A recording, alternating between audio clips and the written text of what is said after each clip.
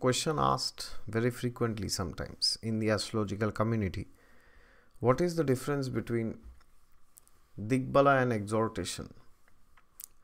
So there are many people, what they do is they use astrology like mathematics. So in mathematics, what happens?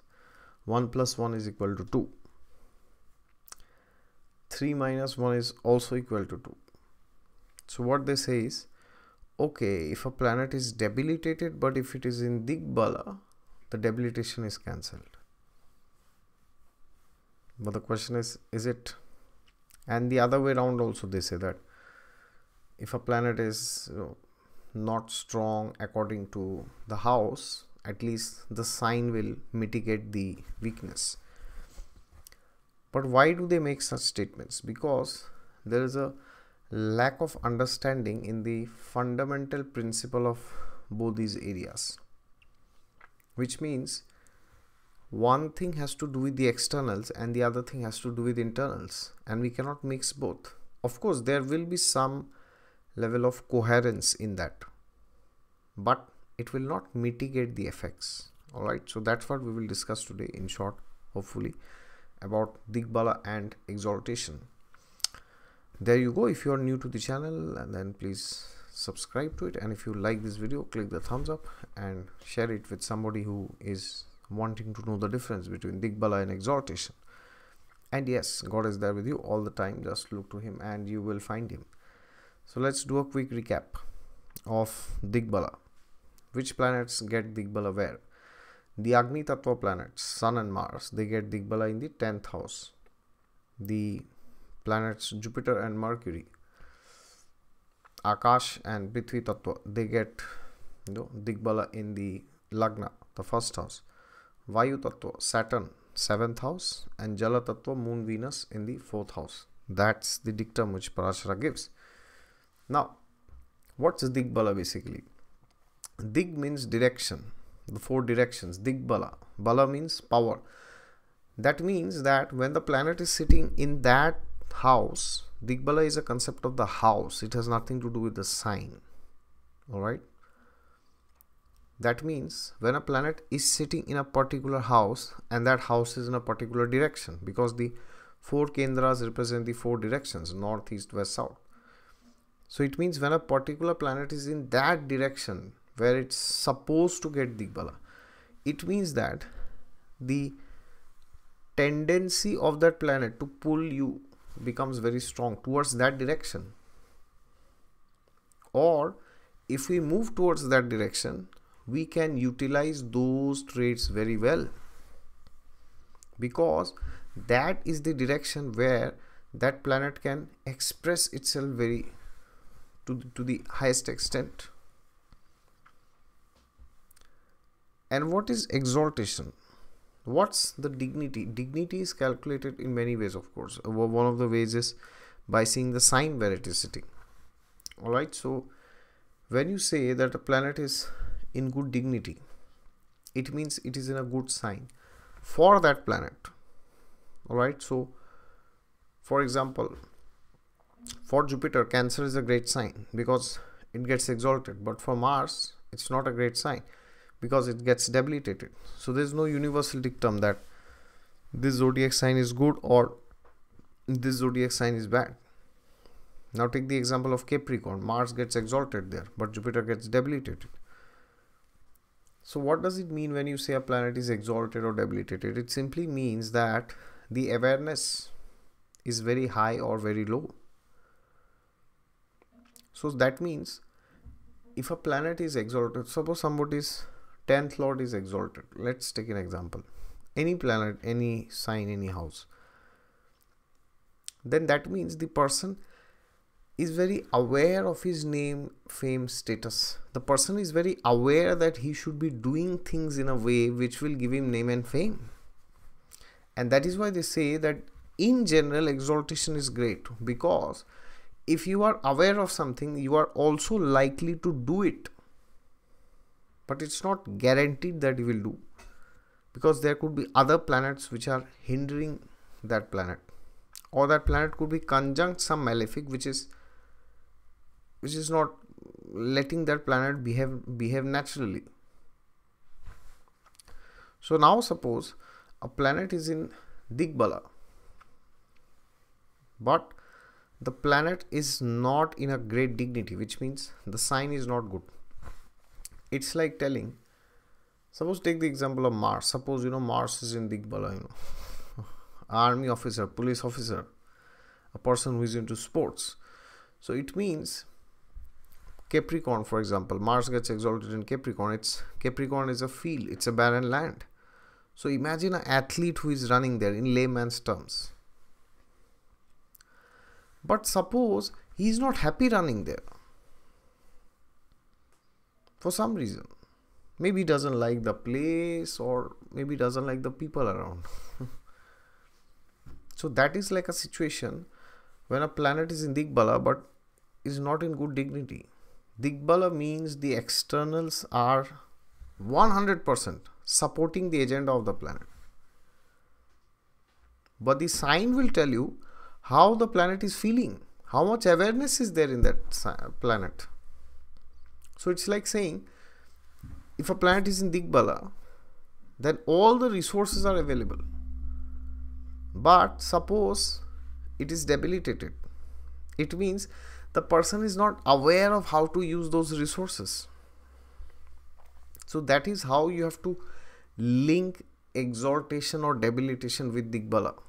And there's another concept of Dikshunya, opposite of that house where the planet gets DIGBALA is known as Dikshunya.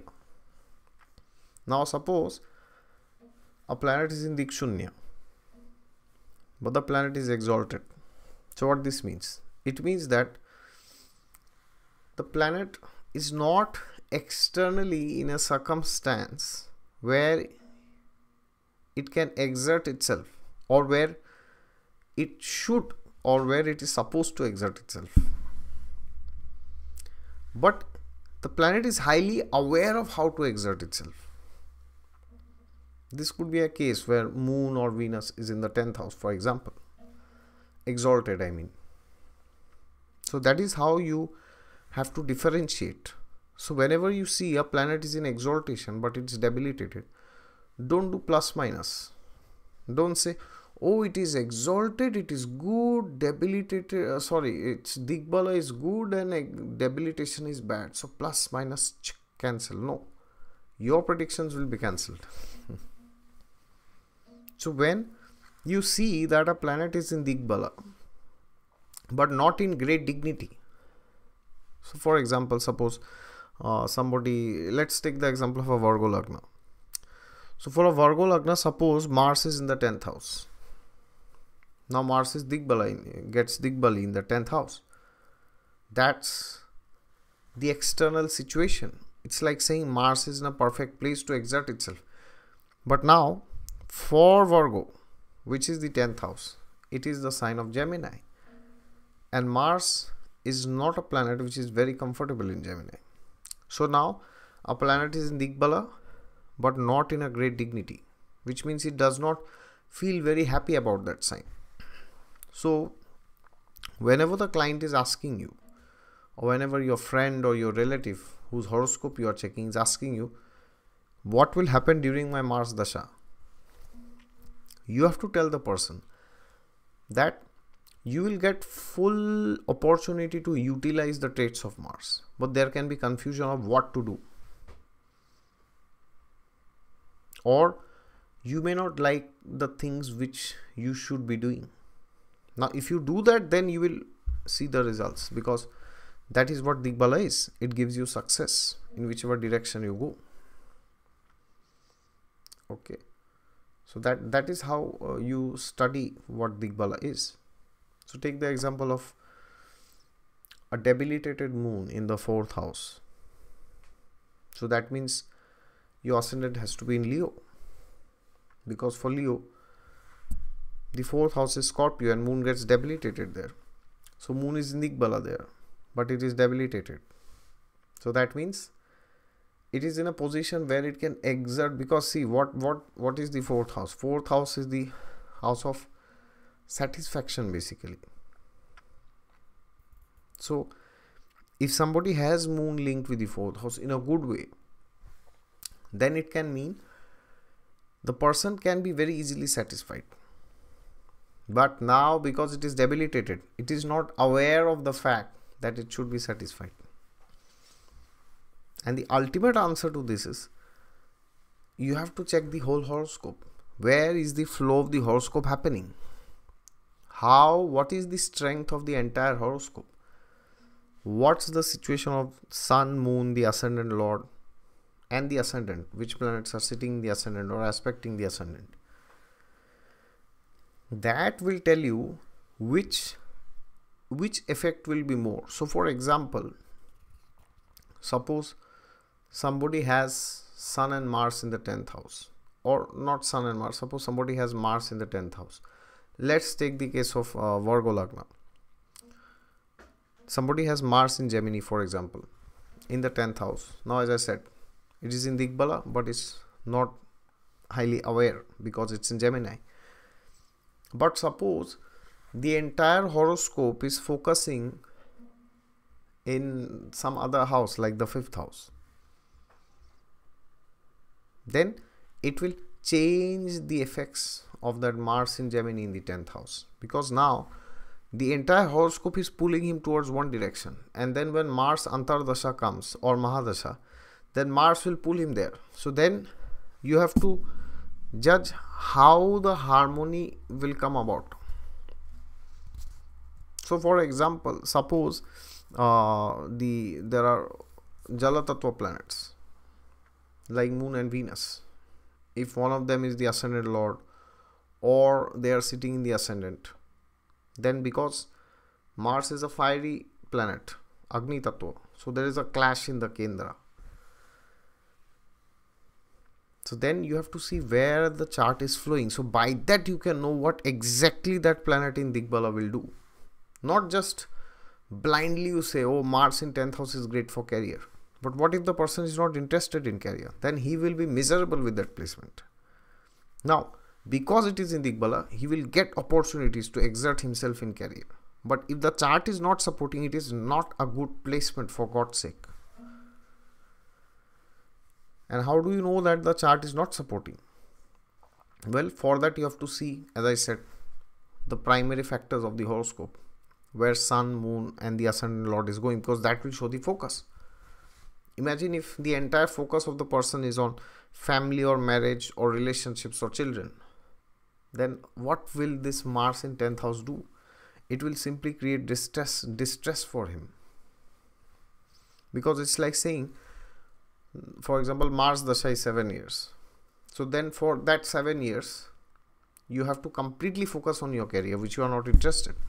But now suppose Mars is the ascendant lord, if you are Aries Lagna, then that's like a big task, because now Mars is also one of those key planets and the entire horoscope is focusing somewhere else. Then the task increases. So then you have to give more weightage to this Mars in DIGBALA, because Mars is one of those 3 prominent planets. Alright. So therefore for a Cancer or a Leo, it is very important to check Sun and Moon, because they are also the Lord of the Ascendant and one of Sun and Moon. So for them, the placements of these 2 planets, Sun and Moon, are very, very, very crucial to determine which planets are in DIGBALA and how they will feel, how they will exert themselves, how they will want to express themselves. That is how you will know. So the next time you see some planet is in DIGBALA, then the first thing you should not do is, if it is in a bad sign for that planet, don't say it cancels out. It doesn't work like that. And the second thing is, even if it is in a good dignity, sign wise, don't say that you are going to have the best period of your life. Do not say that, because that can create an unnecessary hype in somebody's life. And on the other hand, if some planet is in Dikshunya and it is exalted, don't say that, no, it's bad direction wise, sign wise it is good, so it will cancel out. No, don't say that. And also do not say that your life will be ruined. All right. So for example, if somebody has Sun, Mars in the 4th house, don't tell them that your life will be ruined because it's in Dikshunya. So see the house where the planet is placed, then check the sign, and then check the overall horoscope, where the flow of the horoscope is happening. That will tell you exactly how that person will feel about that Digbala. Because it's not just important to have great things in life. You should acknowledge also that there are great things in life, right? Have you seen people, they have so many things but they are miserable inside? This is the reason. Now you know some serious astrology here. So that's what happens. People will see one placement and they'll make a judgment, and then they're wondering, okay, my son in 10th house the dasha started but nothing happened. Well, maybe it happened but you were not interested. Why? Because you are interested in general in something else. So that Digbala in the 10th house may not have a very big say in your life, those 6 years of Sun Mahadasha. But if suppose the entire horoscope is supporting that agenda of the 10th house, the Lagna Lord is well placed in the 10th or in the 11th, and the 10th Lord is exalted or it is well placed in a Kendra or a Trikon, and then Sun Mars is in the 10th house, wow, it's the best time to have in your career. Alright. And of course, whatever I've said will not hold true for all the 7 billion people. It will depend on your existing horoscope, your individual placements, and the transits and your dashas dynamically. Alright. So that is how you have to understand how to differentiate between Digbala and exaltation, or Dikshunya or debilitation. There you go. If you are new, then please like, comment, share and subscribe. And if you want a consultation, you could go down to my website to book a reading. And yes, God is there with you all the time. Just look to Him and He will be there. And next time you see Digbala, do not jump. Alright. All the best.